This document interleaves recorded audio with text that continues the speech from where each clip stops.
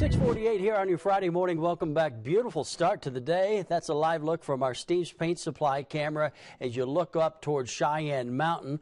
We're going to see those temperatures warm and be hot again this afternoon. Right now, low 60s to the low 70s, Pueblo and Colorado Springs. It's 59 currently in Salida and 54 this hour in Lyman. Chance for showers and thunderstorms minimal today, but I do think we'll see a few roll off the mountains and into the I-25 corridor. A better chance in continuing to see the summer swelter on Saturday afternoon before cooler temperatures come our way with an increasing chance for showers and thunderstorms starting on Sunday. But that ridge of high pressure, at least for the next 48 hours, is going to hold tough. It does begin to elongate somewhat as we go into the day on Saturday, but that westerly flow, you know what that does? A little stronger flow aloft pushes some of those convective showers that form with the lift up and over the mountains and pushes them a little further east across the plains. Now, as we go into the day on Saturday into Sunday, we're going to see a front come across the area.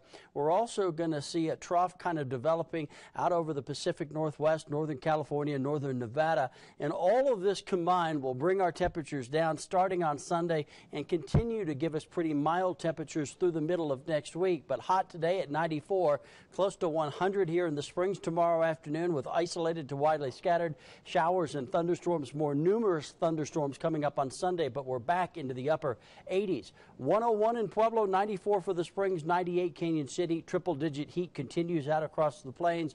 No problem here up and through the lunch hour. Mostly sunny skies. By 1, 2 o'clock, seeing partly cloudy skies and a few showers and thunderstorms again developing, kind of sliding through Colorado Springs down towards Pueblo.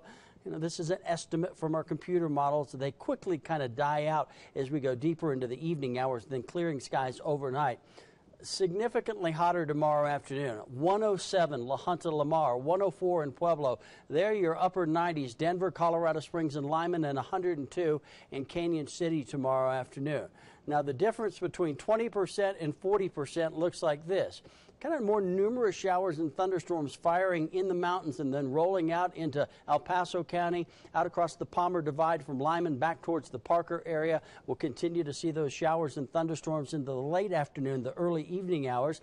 And then by late Saturday night, we'll get a bit of clearing, but even some lingering showers out to our east. Woodland Park, here you go. We're warm today and tomorrow, but a 90% chance that you get rain showers and thunderstorms coming up on Sunday, but we're going to back the heat off into the mid-70s, low 70s next week, Wednesday and Thursday. Canyon City at 103 tomorrow afternoon, then the low 90s Sunday, so it's still kind of on the hot side, but we'll back those temperatures off into the upper 80s and low 90s, and finally by Wednesday and Thursday in the low and the mid 90s, low and mid 80s, excuse me. Pueblo 101 today, 104 tomorrow, overnight lows close to 70, 93 Sunday afternoon, then we're in the 80s and 90s before cooling it off by Thursday into the lower 80s.